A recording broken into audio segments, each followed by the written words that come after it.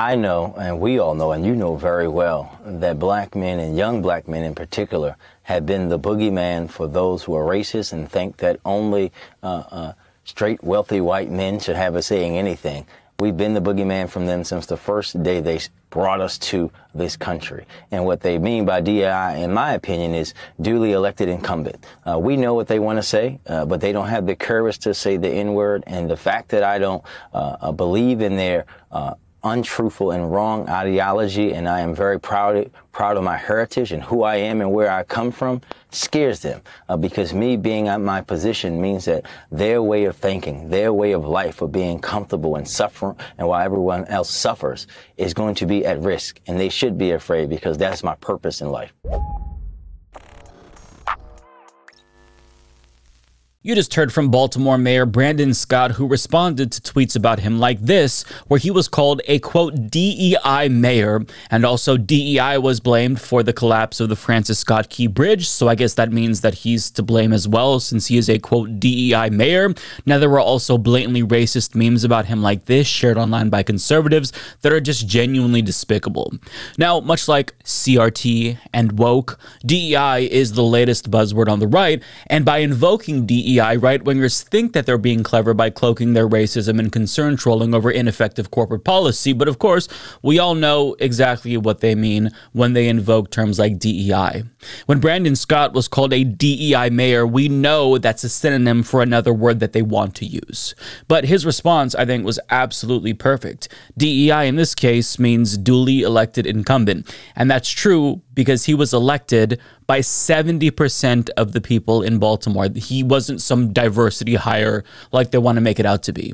But for those unaware, DEI is an acronym for diversity, equity, and inclusion, and it's basically a policy that corporations tried but mostly failed to implement to make their hiring practices more inclusive.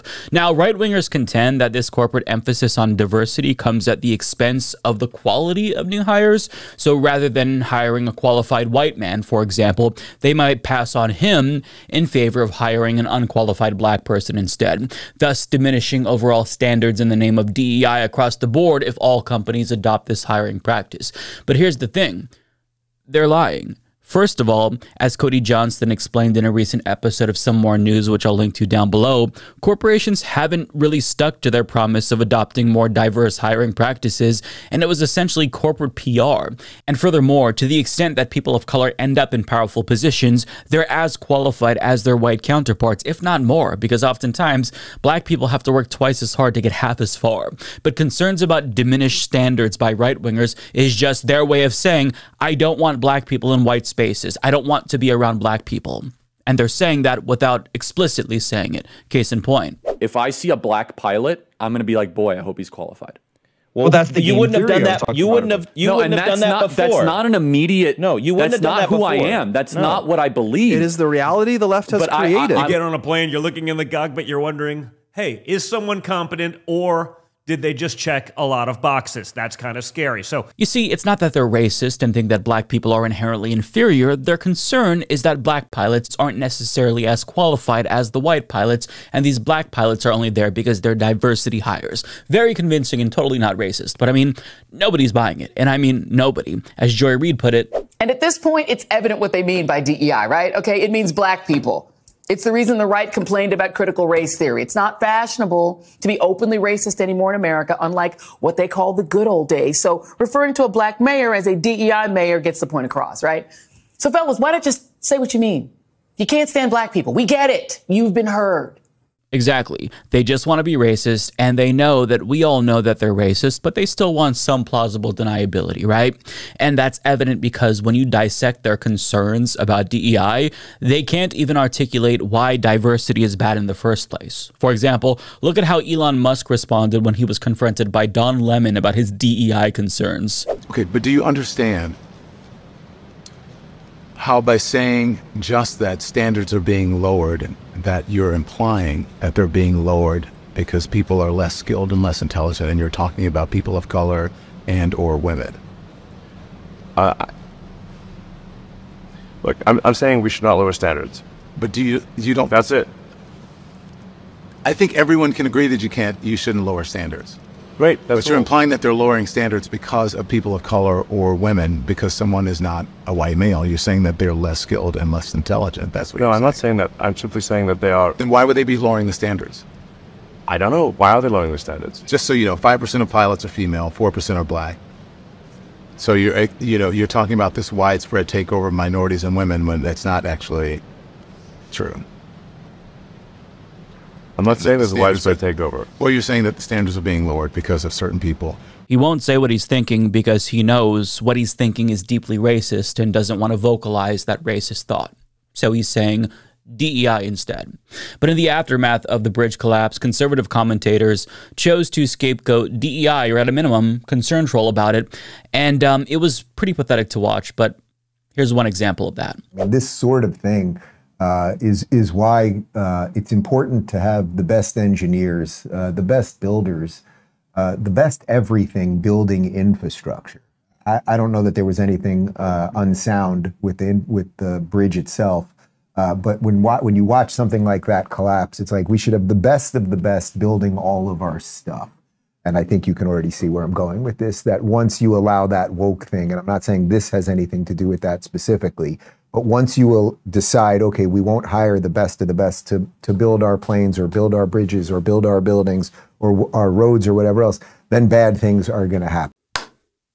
That was absolutely amazing commentary from the Blaze TV's Dave Rubin. You know, I wonder sometimes if Dave might have been a DEI hire for the Blaze, because he's very clearly not the most qualified person for that position. So perhaps they hired him because he was gay, and they passed over a straight commentator that was more intelligent, but they just really wanted to have a gay guy there because it's not like he wouldn't be useful to them. He's their resident gay guy who shields them from allegations of homophobia when their commentary gets a little bit too yikesy. I mean, I'm not saying that's the case. I'm just speculating here. I don't know what his qualifications are. I'd like to see them personally. I mean, did a straight guy get passed up for Dave Rubin? I'm just asking questions, right?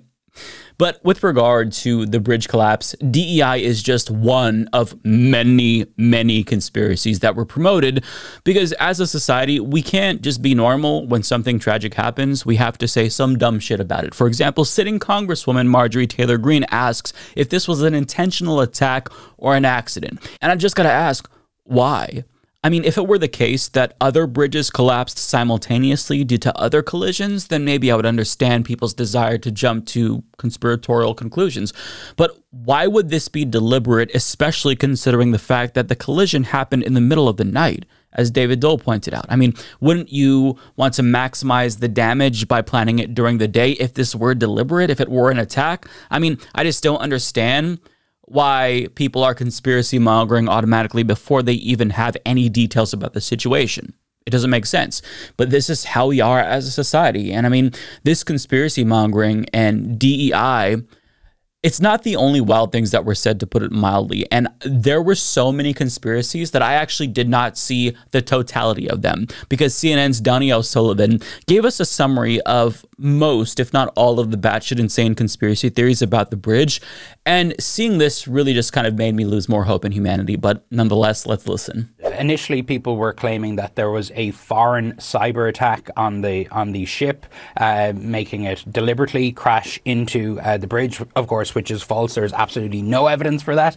Another one was that the captain of the ship was impaired in some way by the COVID-19 vaccine. Again, totally false. Nothing happened with the captain. Others were claiming, obviously with anti-Semitic and anti-Ukraine undertones, that Israel or Ukraine were somehow responsible for the attack. And also it just kind of got a bit wilder and wilder after that. There was an Obama. The Obamas produced a movie on Netflix that had a tanker ship run aground in it, so therefore the Obamas had something to do with this. And then, of course, these conspiracy theories and this tragic event was taken, used as a political battering ram in our culture wars in this country at the moment, and people decided to blame DEI, diversity and inclusion policies, some way for the crashing of this ship. Imagine seeing a bridge collapse and your first thought is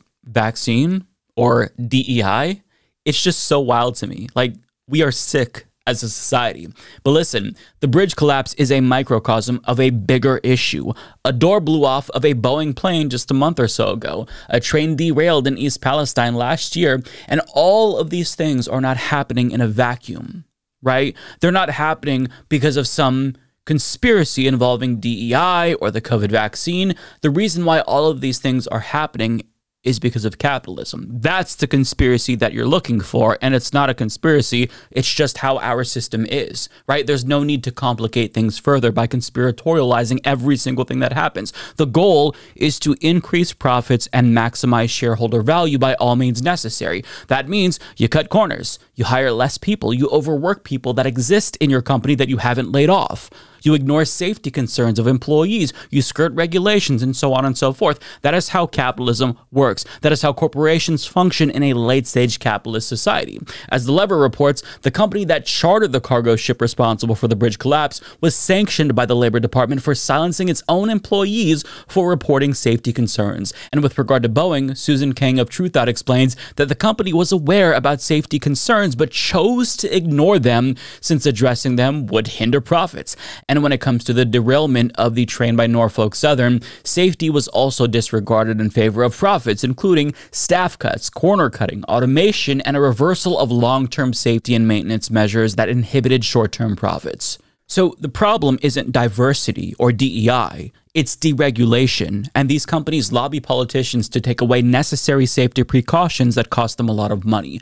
And it's not just Republicans who have deregulated certain industries, to be fair. Democrats are also to blame. But corporate malfeasance in a capitalist system isn't some unintended consequence. It's to be expected when profits are prioritized above all else. And that's how our system operates. These corporations aren't going to voluntarily subject themselves to burdensome and costly safety regulations. You have to force them to adopt better standards. And since we haven't, they haven't. But conservatives want to have it both ways. They oppose regulations, yet they bemoan bad outcomes that are an inevitable result of deregulations. And just instead choose to blame DEI because that also serves the purpose of scapegoating minorities, which they also love to do.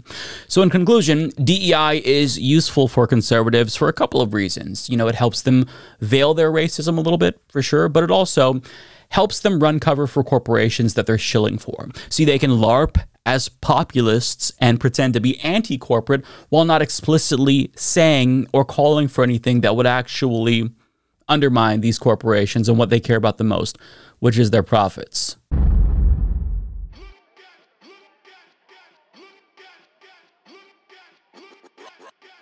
Ideas.